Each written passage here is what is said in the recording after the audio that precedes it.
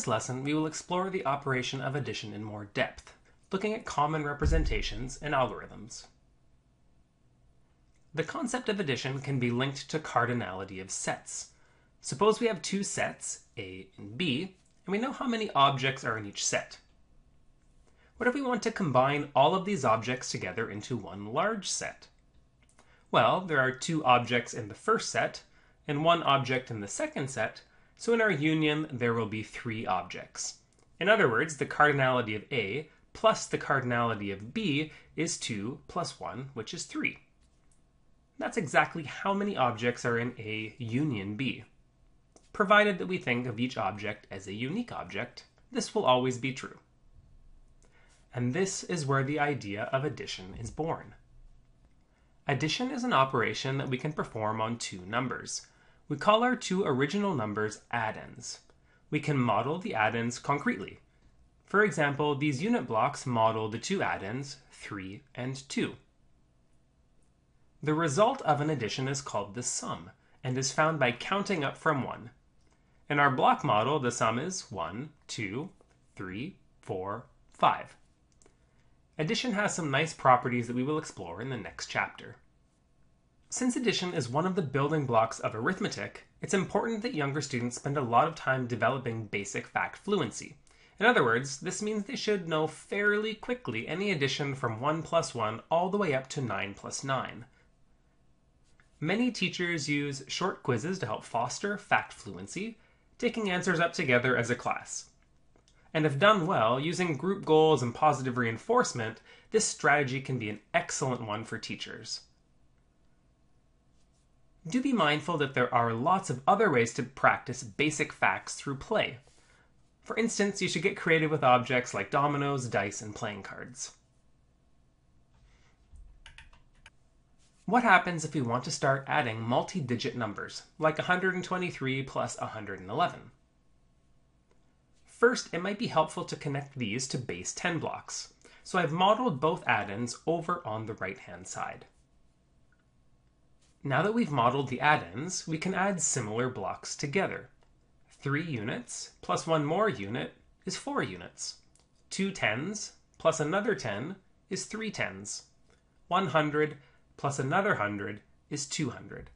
So our total sum is 234. Now we can't expect our students to carry around base 10 blocks all the time, and we're eventually going to have addends that are too big to model with base 10 blocks anyway.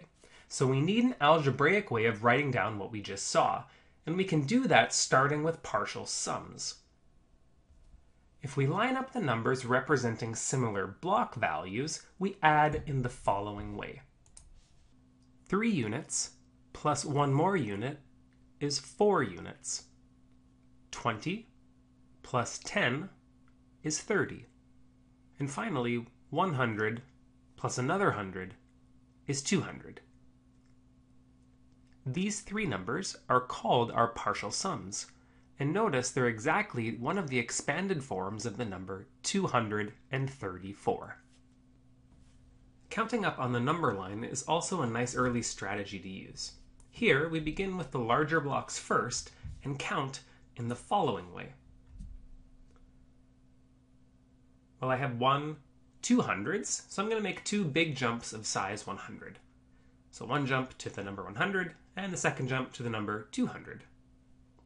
And then I have 1, 2, 3 tens, so making 3 smaller jumps of size 10 each gets us to 210, 220, 230. And finally we have 1, 2, 3, 4 units, so 4 very small jumps of a single unit each, getting us to 231, 232, 233, 234. One of the big ideas is to connect any representation to place value. If we write our base 10 model into our place value charts, we can see the reasoning behind the vertical style of addition. It's relatively easy to keep track of how many of each type of block we have. Pulling away the place value charts gives us what is known as the standard algorithm for addition. It's a column by column algorithm that begins starting at the units. Basic addition facts are used to complete each column. and when we compare it to partial sums, it has fewer steps overall. One of the challenging parts of the standard algorithm, however, is the notion of regrouping. And regrouping is the reason why we tell our students to begin with the units first, since if we begin with the hundreds, in this example, when we were to get to the units, we'd have 11 of them, and we can't use the symbol 11 in the ones place, so this forces us to go back and add one more step. However, if we begin at the units, and we notice that we have 11 of them, we can exchange 10 units for a tens block, and we carry this new block over to the tens column like this. Okay, so we have one new 10, and this leaves one unit as our remainder. And then the rest of the steps in this particular algorithm follow accordingly. One major thing to keep in mind when teaching addition is the idea that students need to eventually progress past drawing pictures or using concrete materials. Choose an algorithm, whether it's partial sums or the standard algorithm, that meets them at their current level. Also, as a teacher, you should know the benefits and drawbacks of using certain algorithms. For instance, some of the advantages of the partial sums method is that it can be done in either direction, either starting at the left or starting at the right. Partial sums is also fairly easy to connect to the number line model using specific jumps. And finally, it connects actual value to each one of the digits. So for example, a 2 in the tens place really means 20. And that's something that's potentially lost with the standard algorithm. Looking at advantages of the standard algorithm, it definitely has fewer steps than the partial sums method. Provided students are good with their basic facts, the standard algorithm tends to be a lot quicker than the partial sums due to the fewer steps. Overall, this makes the standard algorithm more efficient than the partial sums method. To end the lesson, let's work on a few examples. The first one we're going to look at is 3,751 plus 476. We're going to model this addition using partial sums as well as the number line. Alright, so starting off our partial sums, I'm going to start at the units. 1 unit plus 6 units is 7 units. And then we have 50 plus 70 for 120. And then 700 plus 400 for 1,100. And finally, that 3,000 doesn't get added to any more thousands, so I'm going to bring that down to the bottom. And looking at the columns, we're going to have 7 units, we're going to have 20, or 2 tens, 2 hundreds, and 4 thousands. How might we model this on the number line? Well, I'd probably start by making a big jump of 3,000. And then next, I'm going to start counting my hundreds. I'm going to count up to 7, and then 3 more is going to give me a new 1,000. So I'm going to go past 4,000, and then one more jump of 100 will get me to 4,100. Something similar is going to happen for our tens. So we're going to start counting 1, 2, 3, 4, 5, 6, 7, 8, 9, 10. That's going to get us to 4,200, but I have 2 more jumps left to do of size 10. That's going to get us to 4,220. And then finally, we have 7 unit jumps to get us to 4,227. Finally, let's model the addition 677 plus 333 using the standard algorithm, as well as base 10 blocks. So first, let's set this up in a stacked fashion, and then we're going to model each one of our addends using base 10 blocks.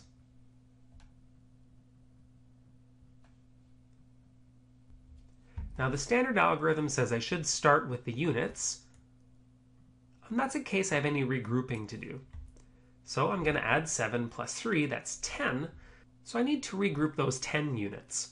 Those 10 units are going to give me a brand new 10 block. Notice that I have 0 units left over, so a 0 is going to go beneath the 7 and the 3, and I'm going to carry that 1 over into the tens column. Okay, moving into the tens column, notice that we again have 7 plus 3 plus 1, that's going to give us 11.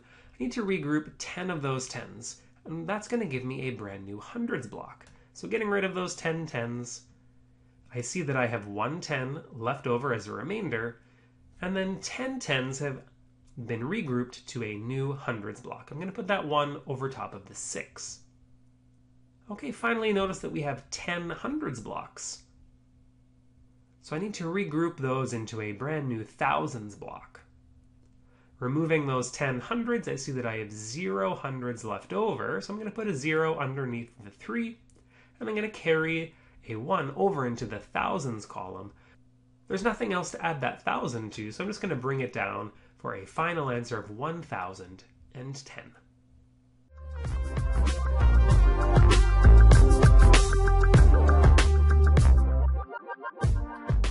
All right, my little epsilons, stay positive.